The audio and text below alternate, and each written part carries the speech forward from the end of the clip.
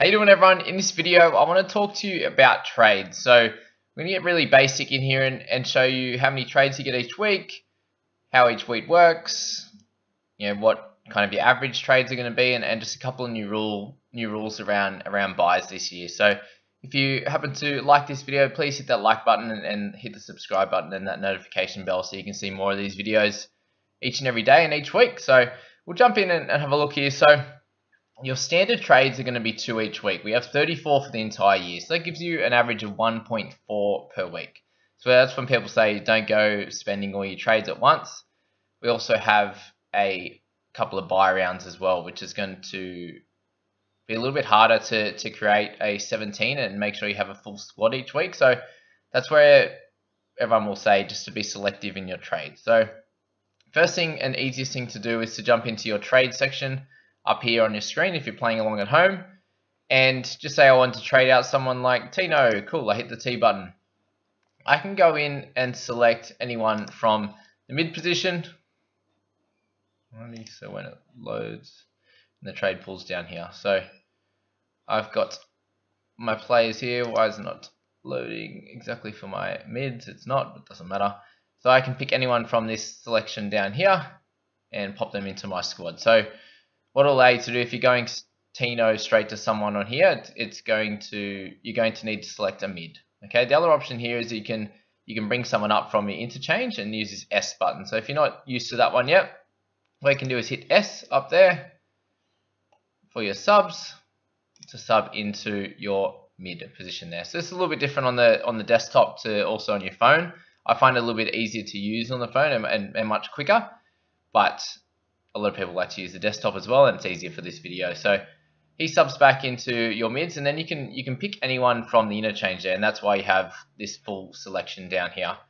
So obviously I can scroll through all our players. These are all the top players, and based on the top score, and you can change the selection in through here. But that's a very easy way for you to be able to select anyone from any position. Obviously they're going to have to be at priced at what Tino is there, but that's the nice and simple way to do it. And guys, just one more thing to think about is I've seen a lot of people doing the rage trade, as I call it. I've seen some trades this week with a Brimson and an RTS trading for a Latrell and a Pappenhausen, and that's just chasing last week's points. Yes, they look good, right? But why did you choose Brimson and an RTS? Just for the hell of it? Or did you choose them because you think their guns are going to be guns at the end of the year? I think that's more the reason, right? You've picked them because you think they're going to be guns. Look at their scoring from last year, right? Did they ever have a 30? Yeah, they did, right? They had multiple 30s. So did Pappenhausen. Latrell had a lot more 20s and 10s than what those other guys did, right? There's a chance he does that this week. Could be the next 3 weeks. Could be great this week and then no good the week after.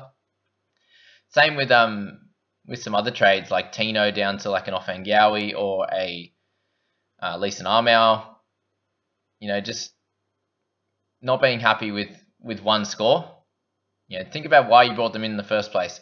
If you have to trade one of those guys because you are short in another position, I completely understand that. But if you're trading someone who's a borderline keeper for someone who's potentially going to make a little bit of cash for you, and then you're going to trade him out anyway, you're just burning through the trades really quickly, and that's not a great strategy, especially come the buy rounds when you want to use a bunch of trades and you're like, shit, I've traded 2 every week and I haven't got a chance to make many trades. And then even though my team hasn't done so well this first round, those last 5 rounds I just pass you, right? If you're burning all those trades so quickly and not being smart with them, I'm just going to pass you at the end. And so all the good coaches out there, they're going to go past you and finish in that top 1,000 like usual and smash you there. So just be careful of that. I'd love to help you guys, and that's the reason I'm making these videos, is to hope that we have a lot more coaches that are in that. Let's make the top 5 to 10,000 ranks really, really tough to get into over that long haul. So yeah, that's an interesting option on that one. The next thing to talk about is going to be the actual rounds where you can get some extra trades. So what I found very interesting, there's two rounds where there's buys for teams there, and half the teams don't play in round 13 and half the teams don't play in round 17. What they have done though is when there's a bye round. Oh, sorry, there's a week off for all the international games, and that's happening after round 15. But for some reason, they're giving everyone an extra 2 trades. So in round 13, 15, and 17, every team will be given 4 trades, and these are usually good times to spend up most of those trades, sort of 3 to 4 there, to make sure that you're setting your team up well for the buys, but also setting your team up well for the back end of the season. So that's where it's important to, if you've got some decent players across the first few rounds and you've done well, it's probably best to maybe only trade 1 per week and just make sure that your cash cows are rolling over, and you've got some guys that are injured, that like someone like Lodge, that you can move on to a better player. But so you're gonna have 4 trades through that. And what I need to say is that people ask, if I don't use a trade this week, if I only make 1 trade this week, can I do 3 next week? And the answer is no to that one. So just keep that nice and simple, guys. That's not how it works. Alrighty, that's a good option there with Tino.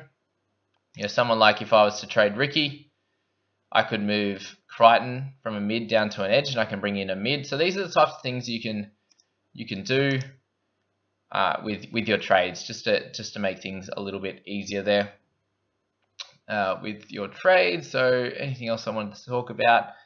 The only real thing was going to be in terms of the loop. So a few people have been asking about the loop this week. So if I have Angus Crichton in here, I could sub him out for someone like Leniu, which is going to be perfect. I would then move Crichton up to number 4. Okay, so you'd have to base it off if Crichton plays earlier in the week. So if we can look at a match center. All right, okay, here we go. The fixtures are up top. Yes, this is going to be a bit harder when Roosters play in the back end of the week. So Roosters are going to play the second last game of the round. So the only way you could use this loop this week, if you have Crichton, you could do it if you have Lodge, for example. But yeah, let's do it if you wanted to keep Lodge and use him as a loop. So they play the third game of the week. What you do is have him in number 4 position. Okay, let's just pretend Lodge is down in number 4 position. So he doesn't get locked into the squad until he plays, right? So what you'd want is have someone in your number 5 position who plays earlier in the round. So Crichton would work for this as well.